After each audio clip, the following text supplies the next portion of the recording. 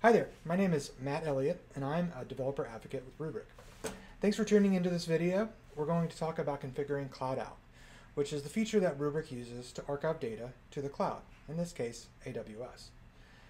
We'll be using Red Hat Ansible along with AWS CloudFormation to automatically configure both the cloud and the Rubrik cluster. If you're not quite up to speed with CloudFormation, we've got a video that's already posted that deep dives into how to use CloudFormation to configure the cloud-specific bits. In this video, we're going to be focusing a bit more on the Ansible side, but we'll see both sides of the solution. If you're new to Rubrik, or if you're not familiar with how CloudOut works, here are the basics. Rubrik's SLA-driven protection policies allow our users to easily define the frequency of backups and how long they should be retained. The SLA domain includes settings that define when to archive older backups to a CloudOut archive location. For example, you may choose to archive any backups older than 30 days to an AWS S3 bucket. Through the power of Rubrik's predictive search feature, all backup metadata is accessible, regardless of whether or not the backup has been archived. It doesn't matter if your backups are on the local Rubrik cluster or archived to the cloud. It's simple to find the file you wish to recover and quickly restore it. We'll be using Ansible to drive several configuration tasks in this demo. If you've never used Ansible before, here's what you need to know. Ansible is a popular configuration management tool written in Python. It can be used to install software, manage servers, provision on-premises or cloud infrastructure, among many other things. Ansible uses the idea of playbooks, which are written in the YAML data format. Each playbook is made up of one or more tasks, and the tasks are executed in order from top to bottom. We're just scratching the surface of what can be done with Ansible today, but it is in widespread use and has support for most major infrastructure stacks. Using Ansible is as simple as building a playbook and running it with the Ansible-playbook command. Ansible playbooks reference modules, which are the vendor-specific bits that allow Ansible to manage different endpoints. Many modules are bundled right into Ansible, but over time this approach has become a bit unwieldy for the Ansible maintainers. New modules are being decoupled from core Ansible and are now hosted on Ansible Galaxy. This is where you can find the Rubrik modules for Ansible today. Now let's look at how we can use Ansible to automatically configure CloudOut. As I mentioned before, we're also going to use AWS CloudFormation, but instead of using it directly, Ansible will handle cloning the Rubrik-provided CloudFormation template to configure CloudOut to S3. Once CloudFormation finishes configuring all of the desired resources in AWS, it returns the results back to Ansible, including IAM keys and KMS keys. This information is then used to configure the CloudOut archive location on a Rubrik cluster. This means that we can use a single Ansible playbook to do all of the configuration needed, both in the cloud and on-prem. An example of this Ansible playbook can be found on the link displayed on your screen. You'll need a few prerequisites installed to use this solution, including Python, which you can find at python.org, and Ansible, which you can find at ansible.com. You'll also need the Rubrik SDK for Python and the Rubrik modules for Ansible, which you can find over at build.rubrik.com. So here's what that site looks like. Just click on Python on the front page, click on the Quick Start, and it will take you to the documentation, which includes information on how to install this particular SDK. Similarly, for our Ansible modules, click on Use Cases and Ansible. Same thing, click on Quick Start. If you scroll down a bit, you'll find information on how to install those modules. Now taking a look at our Rubrik cluster, let's take a look at the archive locations that have already been configured on this particular cluster. As we can see, there's a few already set up on here, but of course we're going to be adding a new one.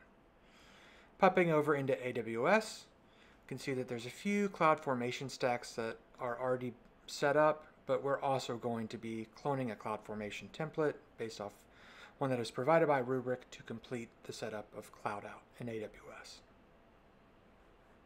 So let's take a look at the actual Ansible playbook that's going to do all of this work for us. It's going to automate both CloudFormation and then the configuration of our Rubrik cluster. So as mentioned, this is an Ansible playbook in YAML format, the very beginning defines several variables, the first of which is the path to a public S3 bucket that contains the CloudFormation template that we want to clone. And that CloudFormation template needs several parameters, all of which are defined in the following variables below that. So all of these are pretty straightforward: AWS region, bucket name, IAM information. And then at the bottom, the name of the CloudFormation stack that we want to create and the name of the archive location that will eventually be configured on our Rubrik cluster.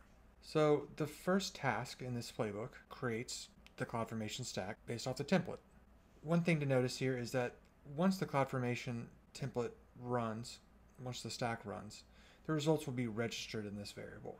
The rest of the information is all of the necessary parameters needed to create the CloudFormation stack, clone it based on a template, and then pass it the parameters that we need to actually perform the configuration in AWS. Additionally, a few tags are defined, which is a best practice to use tags to be able to identify the resources that you're going to create AWS. So that first task will run and complete, and those results will be returned. Once we have those results, we can actually configure our Rubrik cluster. We use this Rubrik AWS S3 CloudOut module. Again, for the information that we need that's returned from CloudFormation, it'll be referenced in this CloudFormation results variable. So that's the results of our stack after it's run. And then there's some other variables that are defined at the top of the playbook that we can reference. And also we'll use the KMS master key that was created by CloudFormation. Finally, there's a third optional task that you can use to save the IAM access and secret keys of the new user that was created by CloudFormation. So if you want to save these credentials and put them in your secrets management, you can use this optional task to save that information to a file. Okay, so let's actually run this playbook and we'll monitor the output.